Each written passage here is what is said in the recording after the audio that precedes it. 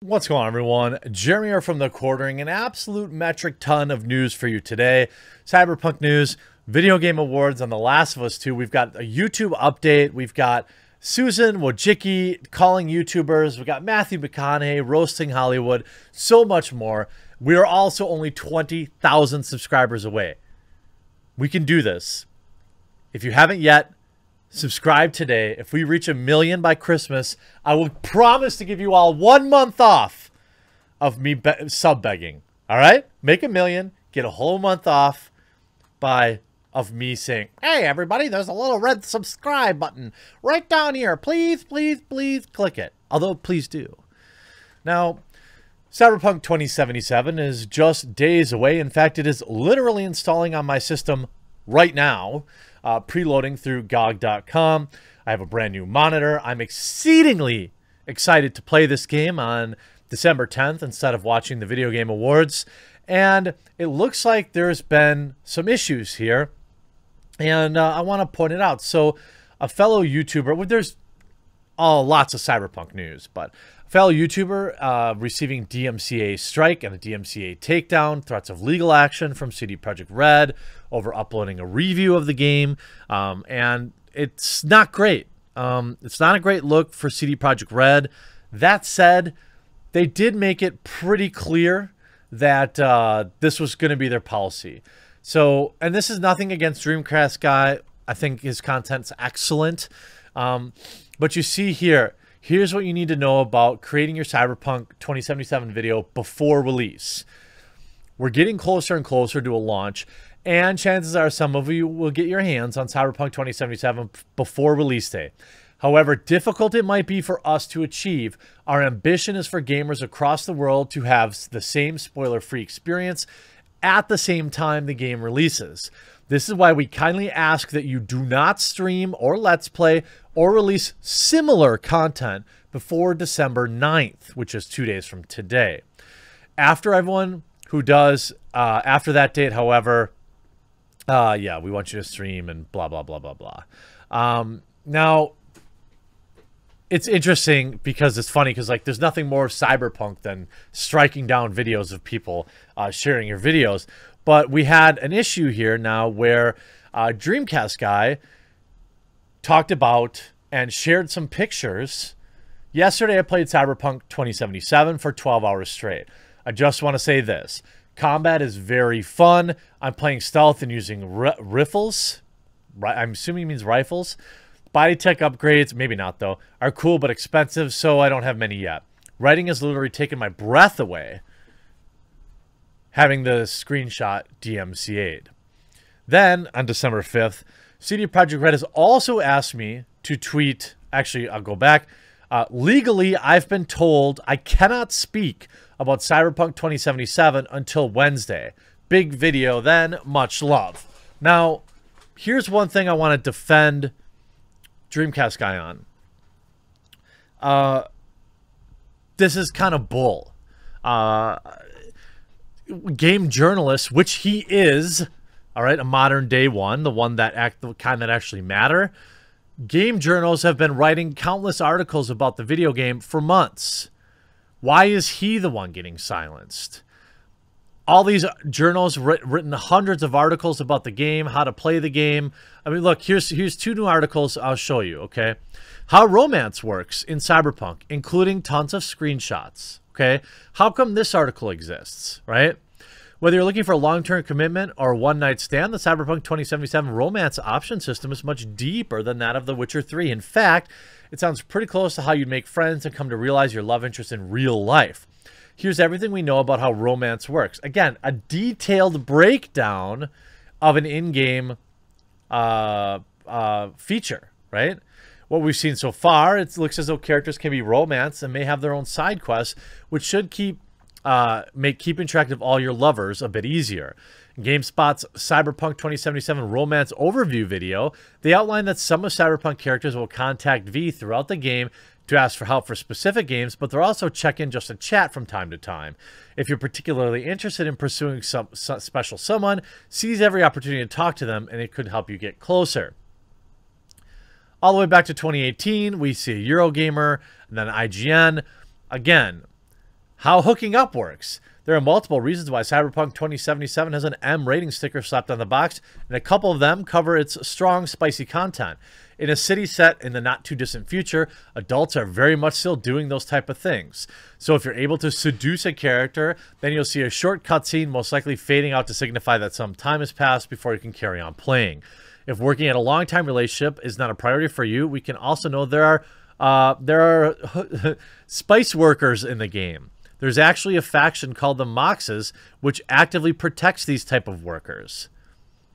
And then they have all of, you know, this particular, I mean, all these articles on Cyberpunk, right? If we just go to PC Gamer, look at all these articles on Cyberpunk, many of which include gameplay footage. How about this GameSpot article? Cyberpunk 2077 will have a massive 43 gigabyte update after launch. How do you know that? Because you have the game. Or I suppose they released. And you know who they sourced? DreamcastGuy. So let me tell you. Let me ask you. GameSpot gets to write this article based on information that DreamcastGuy put out. Right? But CD Projekt Red threatens him with legal action. That's not fair. Now, I know it feels cringy to say, but that's not fair. But it isn't. CD Projekt Red public relations manager Fabian replied to DreamcastGuy's tweet saying it's an update, but not the one that's planned to drop on day one. It's an update, but fun twist. It's not the one we'll have for launch. Suggesting that the Cyberpunk 2077 will receive a day one patch alongside the 43.5 gigabyte patch. On PC, the game requires at least 70 gigabytes of storage space to install, though it's unclear how much it takes up to install on consoles. Back in August 2019, the European PlayStation Store purported that Cyberpunk needed at least 80 gigabytes. CD Projekt Red hasn't commented on the file size. With games on the last-gen console sometime going over 100 gigabytes and this game being dozens of hours long RPG, yeah, it's huge. I don't really care about that. Now, I understand when you have a 100 gigabyte game and you end up having, you know, you want to have 3 or 4 games installed that you're enjoying all at the same time, well, that's an issue because you don't have space. But my question is, I don't understand what makes DreamcastGuy different, right? You see him say, CD Projekt Red just removed my Cyberpunk 2077 video, and I will say, I did not see it. So if it included a ton of gameplay footage that was not released, that'll happen. And you see, like, most people are kind of against him. No sympathy for this dude's complaint or people trying to make CD Projekt Red the bad guys here. Should have double checked if you could post that before doing bare minimum effort. 11 hours is extremely doubtful when hit to the main title card. You know, I was in the middle of watching it. I don't know. They removed it because it's under embargo, but I mean, I'm sure DreamcastGuy didn't sign any kind of embargo. Then he says, legally, I've been told I cannot speak about Cyberpunk 2077 until Wednesday. Big news then. Much love. Sounds like he didn't get in too much trouble. But then saying, CD Projekt Red also has asked me to tweet that they did not give me a copy of Cyberpunk 2077. I bought my own and it accidentally shipped early. My thoughts are not breaking any embargo, just talking about my own impressions as a random gamer. I will talk more about Cyberpunk soon, seeing your questions and everything, waiting until I can make a video and more extended thoughts. The game is great though. But you see, Cyberpunk's already on eBay for $4,300. $4,350. Let's see if it's actually on there right now. Let's just take a look quick if it's still on there.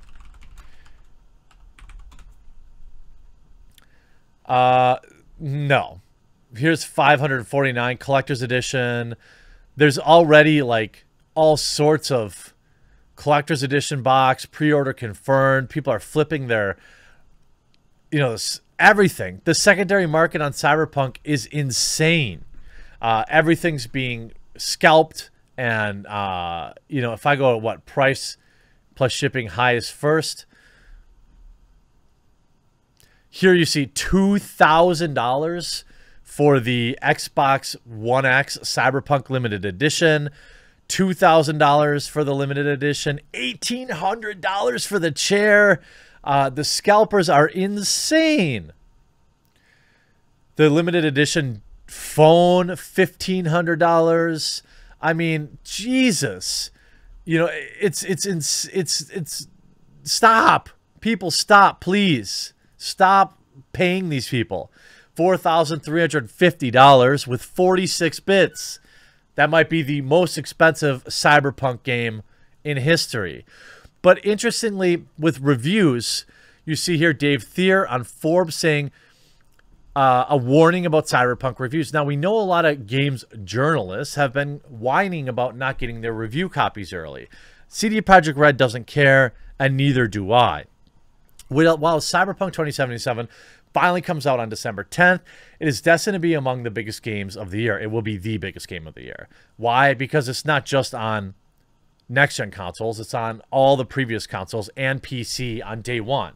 That's something that games like The Last of Us 2 and Ghost of Tsushima didn't have.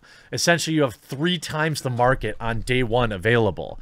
But in terms of the conversation, especially since December with less competition, expect the discourse to go hard and not let up for months. So far, a few weeks ago, a QA tester pointed out that a still unfinished 175-hour game, well, this is definitely on the high end. Nothing that we've seen indicates that this will be anything less than a massive experience. So far, code distribution seems a little scattered for the game. I obviously can't speak to every outlet, and I feel confident that some people probably had a bit more time with it, but I've yet to receive a code. And I know that a lot of other people likely are in the same boat. So at this point, even if I do get the code right now as I type this article, it makes it functionally impossible to get a review out for release. Even a little more time, a week or maybe, would make a process of slamming through the game in time before release, or an embargo a few days before the release is a nightmare. Well, here's the thing. You know, he goes on to talk about be careful with reviews because people couldn't possibly play the entire game. The most obvious problem is that it just sort of makes your experience of the game worse. If you push past the point where you would have put the game down or put up and play the game for 6 hours more, you're going to have a bad time. That doesn't necessarily mean the scores go down, because as a reviewer, you know that's part of the unpleasantness might be because you're playing the game in a natural way, and so that you can forgive a certain, sins. Essentially, reviewers are going to be slamming through the game to get the reviews out, and might actually artificially lower the scores.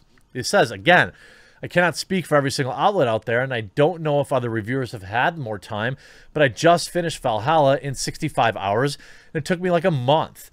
Others might take more or less time to rack up the many hours in a single game, but it feels like a reasonable amount of time to take on a massive game.